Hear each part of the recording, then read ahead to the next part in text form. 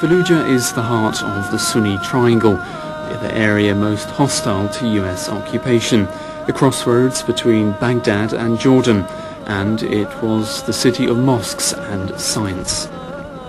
The destruction, detailed in a report for the UN's office in Iraq, the UNAMI, dated January 2005, which was for a time kept secret, is described as shocking.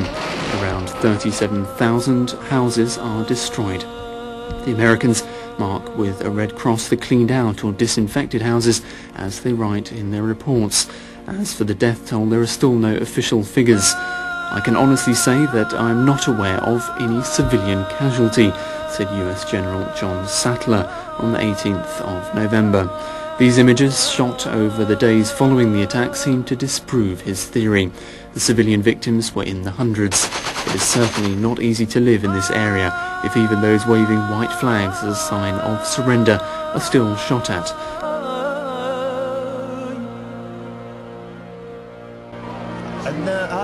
This is my son after the bombing of the Americans in April. His body has started to change. His skull has grown. The bodies of the civilian casualties, of women still clutching the misbaba, the Islamic rosary, their bodies showing strange injuries, some burnt to the bone, others with skin hanging from their flesh.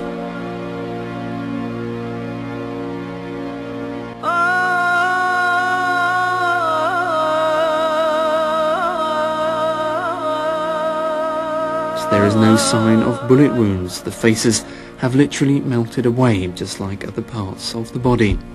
The clothes are strangely intact, and so it is easier to distinguish the insurgents who are wearing bulletproof jackets from combatants and civilians.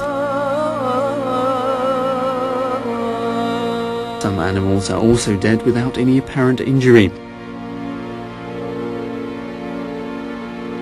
Footage also documents the disturbing story of the Baghdad Imam Hassan Naomi, wanted and arrested by the new Iraqi militia, trained by the Americans but considered too close to the resistance in Falluja.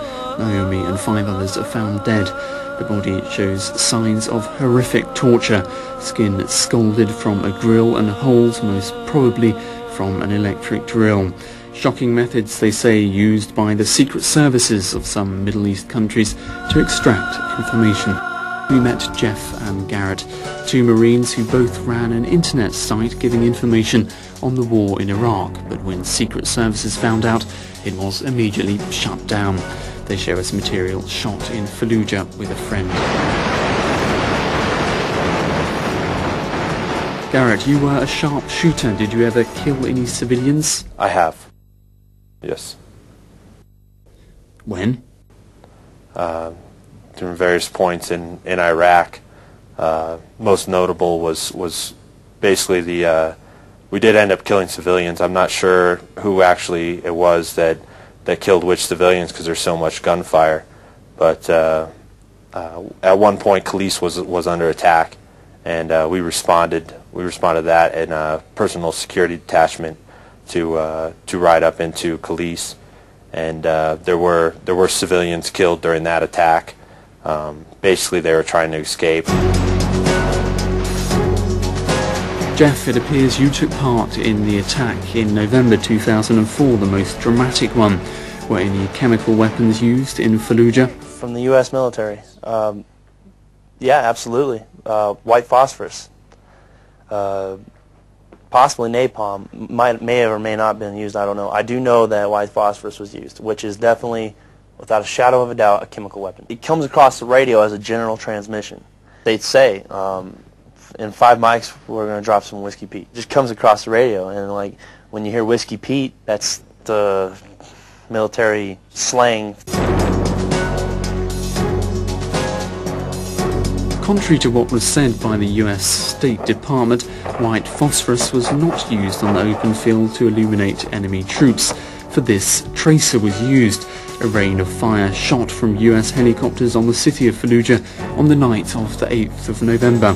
And we will show you a chemical agent was used in a massive and indiscriminate way in districts of Falluja. In the days that followed, US satellite images showed Falluja burnt out and razed to the ground. The gases from the warhead, the white phosphorus, will disperse in a cloud. And when it makes contact with skin, then it's absolutely irreversible damage, burning flesh to the bone. It doesn't necessarily burn clothes, but it will burn the skin underneath clothes. And this is why protective masks do not help, because it will burn right through the mask, the rubber of the mask. It will manage to get inside your face. If you breathe it, it will blister your throat and your lungs till you suffocate, and then it will burn you from the inside. It basically reacts to skin, oxygen, and water. The only way to stop the burning is with wet mud, but at that point it's just impossible to stop. Have you seen the effects of these weapons? Yes, burned bodies. I mean, it burned children, it burned women.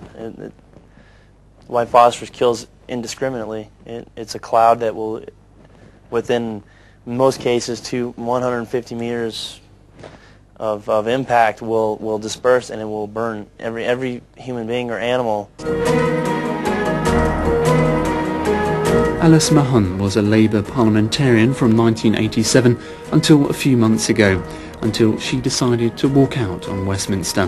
Mrs Mahon had, since 2003, put forward several parliamentary inquiries demanding information from the Defence Ministry as to whether the United States had used chemical weapons. And the Ministry, after several attempts to deny any knowledge, wrote back on the 13th of June 2005 with the following: "I regret to tell you that I am sincerely sorry that this is not the truth, and that now we must correct it. The USA destroyed their arsenal of napalm used in Vietnam in 2001, but emerging from military reports from Marines in service in 2003, it shows that MK-77 was used. The incendiary bomb MK-77 does not have the same composition as napalm, but it has the same destructive effect. The Pentagon has informed us that these devices are not generally used in areas where civilians are present." I didn't lose my seat. I deliberately stood down because I didn't want to be part of a government that was conducting an illegal and bloody war against people who'd done us no harm whatsoever. At the beginning of the bombardment of Iraq, there was an admission by the American military that they'd used a substance similar to napalm when they first went into Iraq. I put the question down, and as you can see, the reply was no, they hadn't, or they were not. My government were not aware of it. And so I did pursue it, even when I stood down from Parliament. And months later, we did get an admission from the Ministry of Defence, from the Minister himself, that a similar substance to napalm had been used in the bombardment of Iraq. A UN convention signed by the US had banned napalm. Is MK-77 very different? No, it isn't. It has exactly the same effect when it is fired at people. It burns them, it destroys things, it melts bodies. It's exactly the same effect. And of course, what is in a name if it does this to people?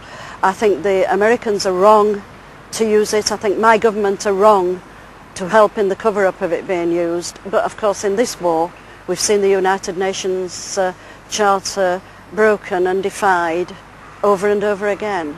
Why didn't the United States ever sign the convention abolishing these weapons? Well, the United States, of course, do that. They go around lecturing the rest of the world on their rights and responsibilities and have taken note of what the UN said. Of course, they had a lot to say to the Iraqi government about obeying United Nations resolutions. They themselves think they are above it. This war started with the intention to look for weapons of mass destruction. Is it not paradoxical that chemical weapons were in the end used by the United States? Absolutely. The hypocrisy is absolutely stinking. There were no weapons of mass destruction. This was a broken-back dictator who was a threat to no one. And in my view, the Americans wanted to control the oil in the region. The information coming out of Falluja is dangerous. The few who tried to show it know something about that, like the Manifesto journalist Juliana Skrena, who was kidnapped carrying out an inquiry into the refugees of the city. Did you gather any particular information about Falluja? Su Falluja e non solo su Falluja, stando lì avevo avuto... Not only in Falluja, I had heard stories from the inhabitants about the use of certain weapons, like napalm, in Baghdad during the battle at the airport in April 2003. And then I had collected, just before going to interview the city refugees, testimonies from other inhabitants on Falluja about the use of guns on white phosphorus. In particular, some women had tried to enter their homes and they had found a certain dust spread all over the house. The Americans themselves had told them to clean their houses with detergents because that dust was very dangerous. In fact, they had some effects on their bodies, bleedings and very strange things.